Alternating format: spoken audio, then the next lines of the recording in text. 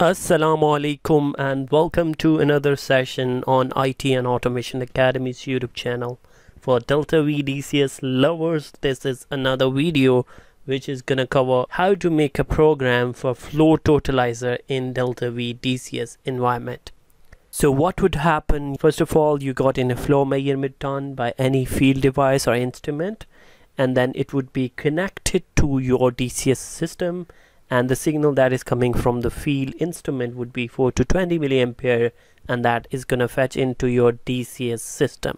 Our task today is to program a flow totalizer by using this particular flow measurement. So first of all, in order to write in a code, you have to go to your DeltaV environment. All you have to do is you have to right click on the area and then select new and then control module. We would be naming it as flow totalizer and then select OK. After that, what you have to do is you have to open up this particular module, right click, open, and open with Control Studio. It would open up a programming environment where we would be creating a program for flow totalizer. First of all, what you need is you need to have analog input. The flow measurement input would fetch in here. So after that, what you have to do, you have to select the math from here, and from the math you would be using this particular block named as integrator. What you have to do is you would be connecting it to in1. Now let me explain what are the key parameters that you have to take care while making the program. So let me explain few parameters which are very important for this integrator block. To totalize flow over 1 hour period, you have to configure integrator type from 0 to question mark. What it is, let me explain. So if you can see here, 0 to question mark, periodic reset, counts upward and reset periodically. The period is going to be set by clock per parameter. What is that clock per parameter? This clock per second is going to specify that how much time you want integration process to work and when you want to reset. For instance, if you set up clock per seconds 20 seconds, then your flow totalizer or integrator, it's going to count up till 20 seconds, and once the 20 seconds are passed, it's going to reset it. And here let me explain that.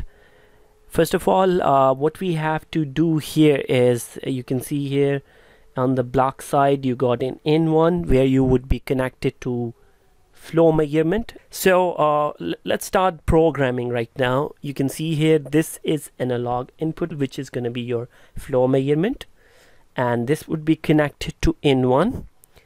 And here there are a few important parameters that you have to look into that when I select this. First of all, as I explained, that integration type should be selected. What I explained earlier, that we would be selecting 0 to question mark periodic reset, which I already explained what it is. You can revise that again if you want. You can recap it if you go a little back. If I select here and if I click on clock per, it is 20 seconds written here. That means this integrator block is gonna count up to 20 seconds, and once 20 seconds are elapsed, then it's gonna reset. Let me quickly run that project so that you can get a clear idea about this block. So idea is very simple. This flow measurement value would be actually added up into this integrated block on regular interval till the time that you specified here in the clock bar.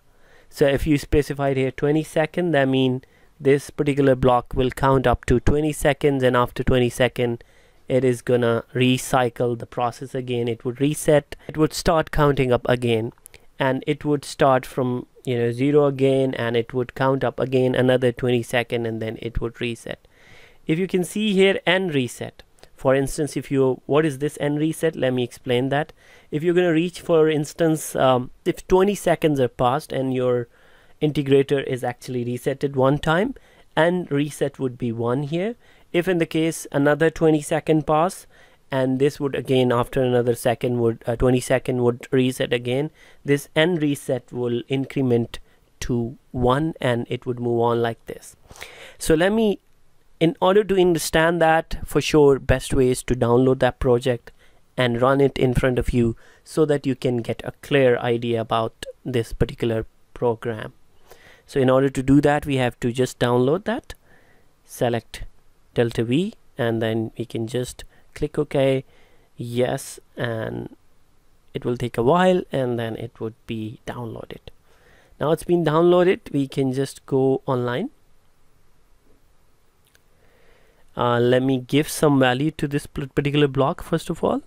So in order to do that, we would be getting into this simulate, and we would give some value. First of all, we have to enable, like for instance, I want to give 10 value here. So you would see that 10 would be here, and this integrated type start counting up. It will count up to 20 seconds. When 20 seconds would be passed, then it would reset. When it would reset, this n reset value would be also incremented. You can see that it's now 2, and now it start counting up again. So this is the block that is very helpful for you to calculate a flow totalizer, and it have other applications as well, which we will talk in later. If in the case you guys want to have a personalized training about PLC, DCS, SCADA and HMI, there's a WhatsApp number provided into the description of this video. You can go ahead and contact on that, and you can reserve your slot with our specialized instructor. Thanks for watching. If you like this video, consider hitting the like button, and if in the case you haven't subscribed this YouTube channel, consider subscribing. Until next video, take care and Allah Hafiz.